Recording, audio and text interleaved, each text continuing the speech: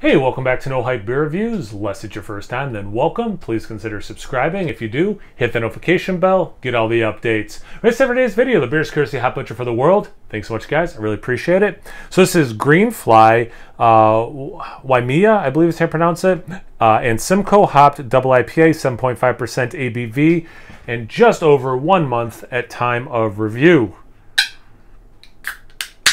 Proper glassware, so you know it's going to taste better. I won't look at the tasting notes until I give my thoughts, and I think that's everything I'm supposed to say at this point. Oh, nope, I did forget something. Awesome can art, as always, by Dan Jetsa. All right, so, yeah, it definitely looks like, you know, hazy New England style IPA. It's got a good amount of orange. It almost looks like grapefruit juice. Probably, yeah, just under a finger of Manila-ish head, tiny bubbles, then some regular small bubbles. Looks beautiful. Almost like, you know what, that grapefruit juice, fair enough, or like approaching butternut squash in color. Anyway, let's get into the aroma. Very fruity. Huh. But like herbaceous greens. I'm gonna land on that for now. It's a little like, wow, this is interesting. It's a little like, well, I get lemongrass, but anyway, it's like fruit potpourri. So it's like this like hybrid floral. It's interesting, floral and fruit. But yeah, definitely a little bit of, yeah, like a lemongrass. The Simcoe's adding a little bit of like, it's like there's this lemongrass and a little bit of like green onion. It's not full on like cat pee or anything, but there is like a little bit of, I'll use the word heft to it. A little bit of grapefruit. I'm trying, like, because again, it's like this potpourri, you know, fruit hybrid. So it's interesting. It's kind of hard actually to put into words. But a little bit of grapefruit.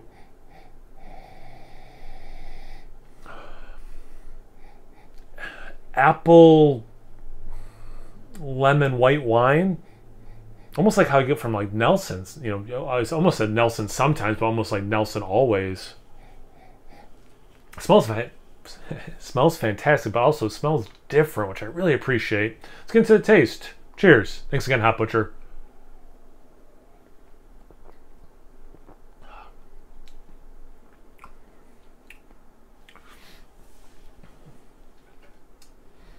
Yeah, I like the aroma. This taste is really cool. And different. So yeah, you get like, yeah, wow. You know what? Let me do another sip.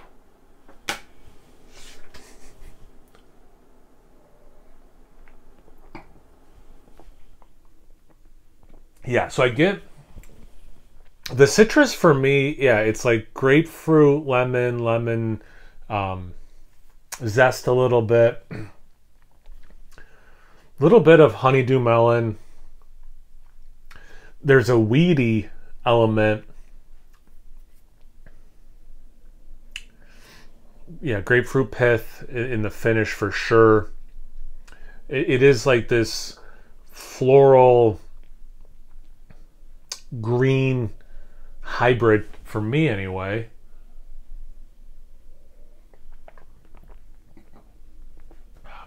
Man. Berry. Like almost like a candied blueberry. Little cotton candy, like the blue raspberry kind. Wow, you know what reminds me of cotton candy grapes, because you do get a little bit of like that grapey thing too. But some bitterness, like I was saying, some heft, a little bit of garlic, green onion. Yeah, this is really good. And again, it's one of my favorite things about this. I'll break it out. It's been a while. drink a lot of beers like this. Sometimes it's hard to like super differentiate them. But yeah, does it taste good? Yes. Does it drink like a beer? Yes. And then the last one, which is usually the hardest one, is there something unique about it? Emphatically, yes. All right, let's see what they have to say. Bright tropical, candied mango, juicy tangerine. So our notes, very different. The juicy tangerine, I mean, I got different kinds of citrus for sure. Candied mango, although I get candied elements, like, I mentioned cotton candy, then I went to like cotton candied grapes. The bright tropical, it doesn't scream tropical to me. Again, I got like a little bit of like a melon as an example.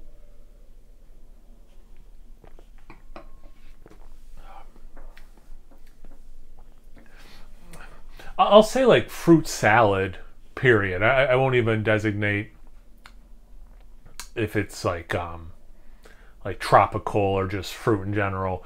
But it is, I like the candied because there is a good amount of sweetness to this beer with some bitterness. You're drinking a beer, but there is a lot of sweetness. So like the fruit, or fruit for me anyway, fruity notes, candied, I like that qualifier, so I am on board with that. But interesting. And one of the reasons I really wanted to review this beer today is I see some of my beer tube buddies I posted reviews of this, and I really want to watch their reviews and see what they have to say. So now I'm even more excited to watch their reviews because my tasting notes were so different from the back of this can. Have you had this beer before? Have you had these hops combined together before? You want to just tell me something completely unrelated? Comment section below. Let's get a conversation going. Once you're done doing that, make sure you check me out on Instagram and Untapped. It's No Hype Beer Reviews at both those places. So please like, comment, subscribe, and most importantly, almost finished this beer. Cheers.